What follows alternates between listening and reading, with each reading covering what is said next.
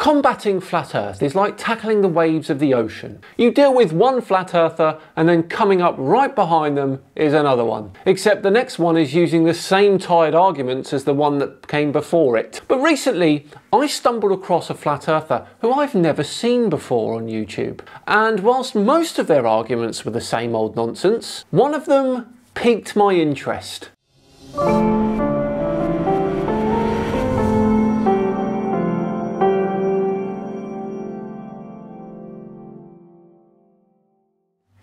Hello all and welcome along to another episode of Flat Earth Friday with me, Simon Dan. Thank you very much for joining me. Before we begin today, a quick word from me about today's sponsor, Ground News. Before we get underway with today's episode, I'm happy to announce that I was reading today how NASA and ESA have confirmed that the asteroid 2024 YR4, you know, the one that we're all starting to worry about, poses no threat to Earth in 2032. And I was reading that story on Ground News, which was actually founded by former NASA engineer called Harleen Kaur, who worked on the James Webb Telescope. Ground News combines stories and articles from thousands of outlets, local and national, in one place so readers can see the full picture of what's being reported around the world. As you can see here, Ground News shows you if there's any political leanings for each publication.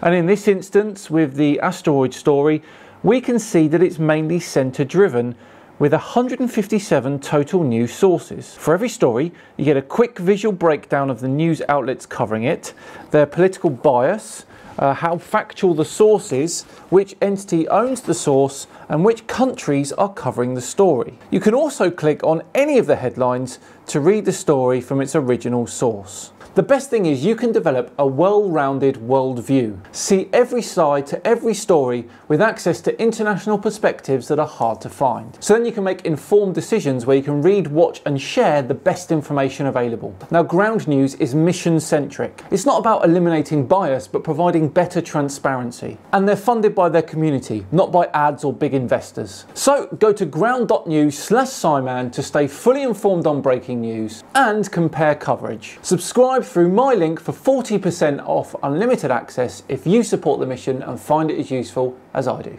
Right, on with today's video, which comes from a flat earther called Timegate Moments. And he is very interested in talking about railways today. It is proof number 3 of his flat earth proofs on his channel. And in his words, it is undoubtedly another clear proof how the natural configuration of the Earth is horizontal or plane level. Let's see, shall we?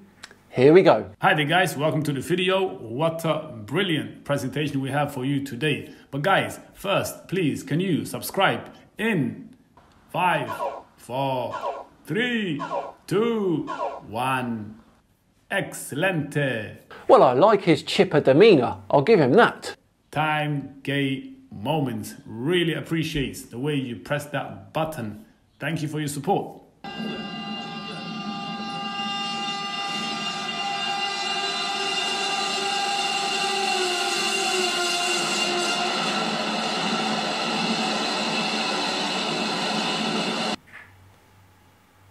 What's he doing here?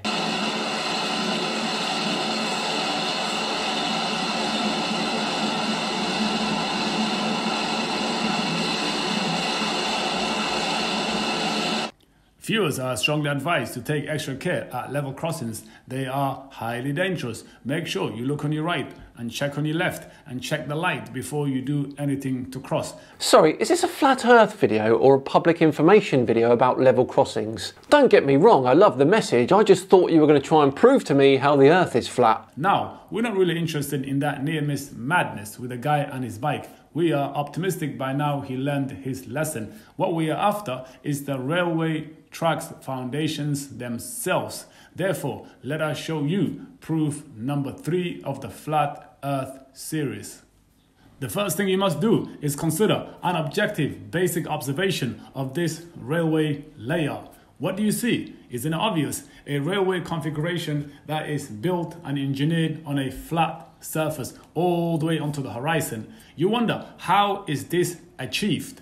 Well, no, I don't wonder that, because the Earth is not the size of a potato. It's huge. So big, in fact, that that curve is barely noticeable when you're laying foundations for railway tracks. Whilst those tracks appear flat over short distances, they gradually follow the curve of the Earth over longer stretches. Engineers do account for curvature with these large-scale projects. Here we go.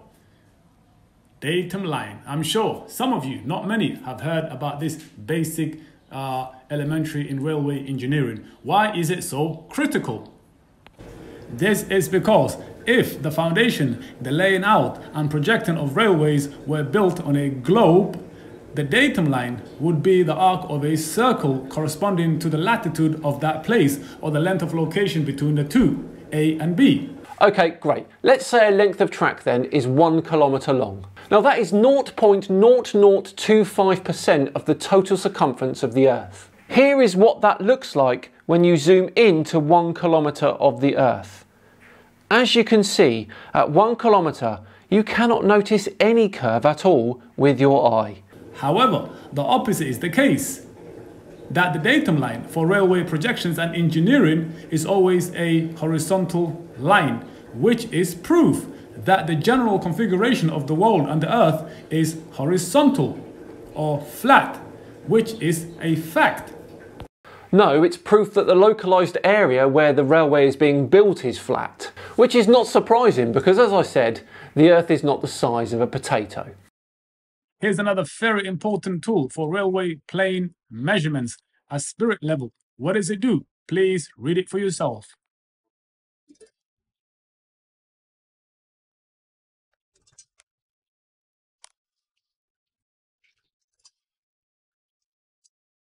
Great. A spirit level only measures the small localised area where it's laid. It indicates whether that tiny section is level or not whether the entire railway is flat over many miles. Now, railways are built to follow the terrain and follow the Earth's shape. Gradual elevations are incorporated as needed for a smooth travel. But over long distances, the tracks naturally conform to the curve of the Earth.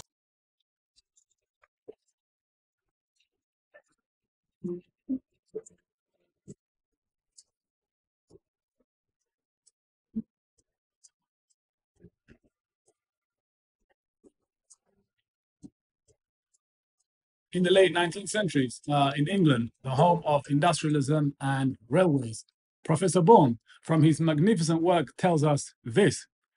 Of course, there were others, such as the navigator and intrepid traveller E.F. Knight on his cruise of the Falcon, who likewise observed and recorded and logged in what he saw in terms of railway construction engineering in relation to the Earth's surface. Now, likewise, in other records, it is well known that in the Argentine Republic and other parts of South America, there are railways thousands of miles long without curve or gradient. That claim is simply false. No railway spans thousands of miles without gradual elevation change, or accounting for the Earth's curvature. That Argentinian railway you mentioned stretches over 838 miles, has gradual elevation changes, and of course follows the curve of the Earth. Now, to bring your attention once again onto this illustration, by the way, this was briefly explained in the first video as part of the Flat Earth series, proofs 1 and 2, so check it out. Nevertheless, this is known as the vanishing point or linear perspective point. It is how you see the world. It is the natural geometry. It has been designed that way, you see. Yes, and if the Earth was actually flat, the vanishing point would not exist as it does now. There would be no crisp line. On a flat Earth, the vanishing point would be blurry and inconsistent, with no bottom-up obscuring. Notice how the horizon meets the top tip of the road, and the sun above, as she runs her course, as time lapses, she will inevitably vanish out of your sight because of distance, nothing to do with curvature or bending Earth.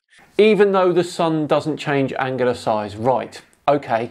It is this basic principle or axiom or foundation that railway tracks are designed on using the datum line. Fact.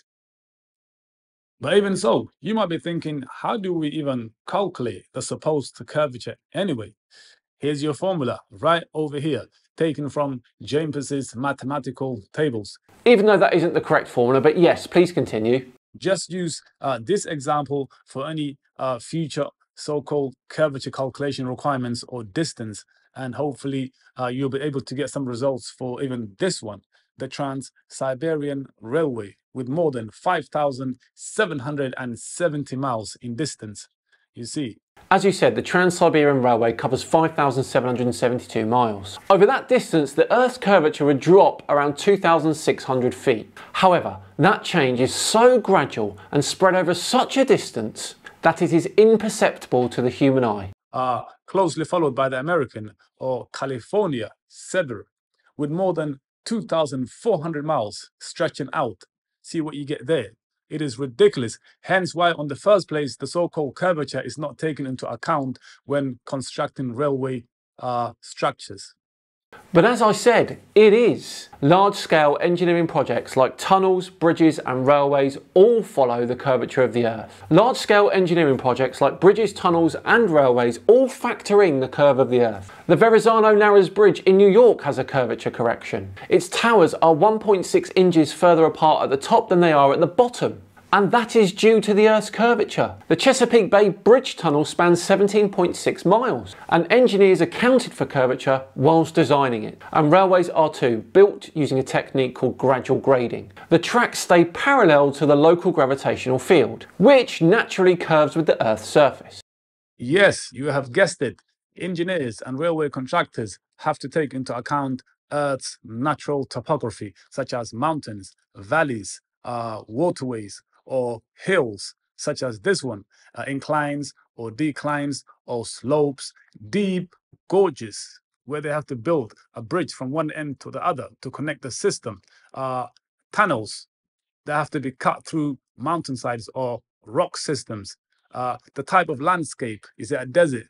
Is it rocky? Is it a marshland? Is it a river? Exactly. You're totally debunking yourself here. By highlighting that need for complex engineering solutions, you are actually reinforcing the reality of a curved Earth, not disputing it. Building a track level in engineering terms means level to gravity, not geometrically flat. Well done you. Well, there we go. Another Flat Earth Friday comes to a conclusion. Let me know in the comments below what you thought of this proof. As I say, we're all done and dusted for another one. Thanks so much for watching today. As always, it's very much appreciated. If you enjoyed it, please do consider subscribing to the channel, and a big thumbs up really very helpful too. Thank you. Just enough time for another word from me about today's sponsor, Ground News. Remember, go to ground.news/Simon to stay fully informed on breaking news and compare coverage. Click the link in the description to get 40% off unlimited access if you support the mission and find it as useful as I do.